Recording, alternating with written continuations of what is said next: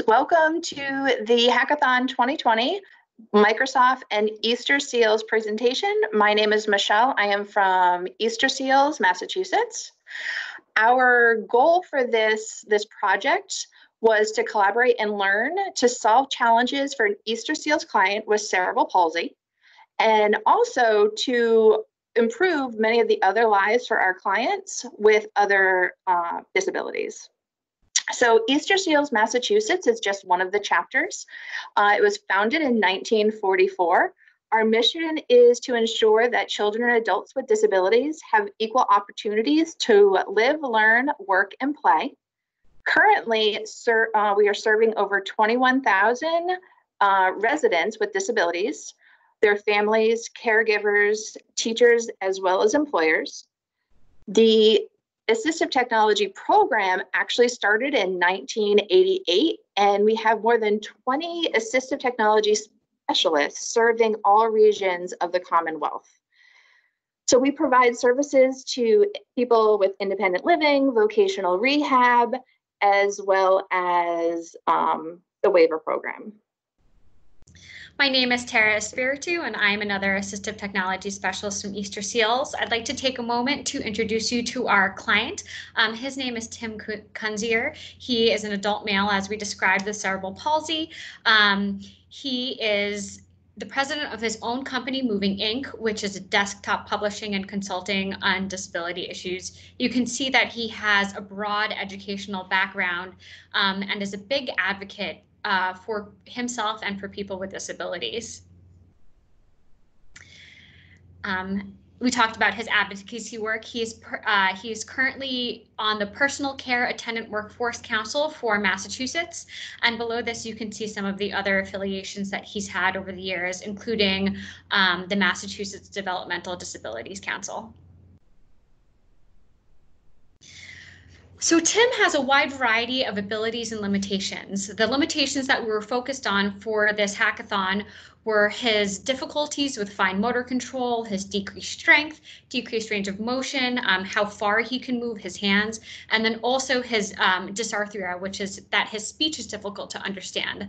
But above his limitations are all his abilities. He's tech savvy. He's been using technology for all of his life. He is extremely hardworking, professional, very caring, and a great sense of humor, one that is often beyond my own. So our process was to meet as a team to figure out Tim's goals and how they could be integrated into consumer and usable devices. Together, we studied how cerebral palsy can affect the different aspects of people's lives. We learned about the technology that Tim is currently using at his home and how assistive technology specialists in general help to enable our clients to live more independently day to day. We also talked about why and how certain features of hardware and software are important, not just for the typically developed person, but also for people with disabilities. And my name is Tim Baggs, and I'm a technical architect in the Technology Center. And during this process, we had the opportunity to explore and brainstorm and ideate. And during that time, we looked at various technologies that are in the consumer space today. We looked at various technologies from Microsoft as well as from companies like Amazon and Google and Tekla. And we were really in an exploration to find opportunities where we can meet Tim's abilities and provide him with new opportunities to control his home, find security using the devices that he has. And so through that ideation and process, we discovered a number of solutions that potentially could fit and helped him in his everyday life. And so first and foremost, we looked at home security devices and understanding how those play within an ecosystem. We tried to understand the devices that Tim currently has, as well as potentially may have in the future. Things like doorbells with video cameras, things like locks, sensing technology that can determine if a window is breaking. And then we started exploring existing solutions, opportunities like Tekla that have provided applications that integrate this in a very seamless way where somebody with a limited range of motion, like Tim, can actually be able to utilize a mobile application, be able to execute common functions that many of us take for granted, things like just turning on our lights or checking our video camera. We looked at developing new applications, so using the Microsoft Power Apps platform and Flow. We looked at exploring how can we create new user interface modalities that may serve Tim even better than what's out there in the market. We explored how we can do voiceover technology to give audible signals to Tim so that he knows what's being selected, even though he may not have a screen directly in front of him at the time he needs the technology that he's trying to employ. We explored existing hardware, so existing technology like the Surface Dial. We looked at mice that are currently on the market. We looked at devices that Tim is already using in his home, like trackballs, as well as some of the Alexa devices that Tim's already employing to utilize some of this technology. And then last, we looked at how can we customize some of these ecosystems?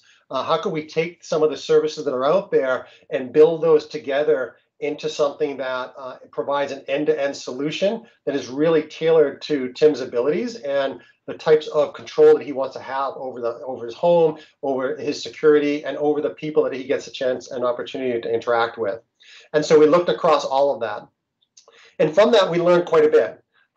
So first and foremost, I think the team has been entirely enriched in terms of our understanding of people with disabilities and also the people that support them. It was such a pleasure to have Tara and Michele on the team to really give us insight into Tim and Tim's everyday life and what he's trying to do with technology, but also how the team that supports him, sometimes almost acts like a MacGyver to pull together just the right bits and pieces to make things work so that their clients have the right capabilities at their disposal.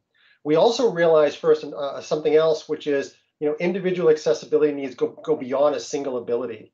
Somebody who may not be able to be verbal to utilize a speech device may also have a range of motion disability that prevents them from taking full advantage of existing accessibility technology that we build into our platform. So we need to think more broadly, but we also have to think more specifically to folks like Tim and how various modalities of interaction are going to need to be employed in order to be able to utilize the technology that he has available. We also discovered a number of opportunities for Microsoft to really take a leading role in driving and promoting an open hardware ecosystem, an ecosystem where just because we ship a product like a Surface Dial doesn't mean that it can't be modified once it's out there and in the hands of our users. Why couldn't we 3D print an add-on for that so that a person like Tim can actually utilize that in a way that maybe we hadn't thought of before? So we believe there's a true opportunity here for Microsoft to lead in this space by delivering hardware that is truly enables a larger ecosystem than what we envision as we're planning the product. And then finally, we believe there's a great opportunity for continuous learning and experimenting with communities like Easterseals. The world changes rapidly. Just during this process, we discovered new application capabilities that we didn't know about. We learned that there are advancements in some of the accessibility tools and technology that Microsoft is working on. And so as things evolve, we can't wait years before we come back together and look at the abilities that Tim has and try to match that. We almost need to be doing this on an ongoing basis. So as we move forward, we're going to look at all of these. We're going to look at how the Microsoft existing ecosystem and some of our existing technology can be employed to help people like Tim and help the Easterseals folks that support him. And then, by doing that, we'll enable an ongoing dialogue so that as we hear about more people like Tim, that we can actually try to match them with the right technology fit that truly enables them to be independent and have the capabilities that they need to be in this world as we see today. So thank you very much. Appreciate the time you took to watch this video, and go Team Easterseals.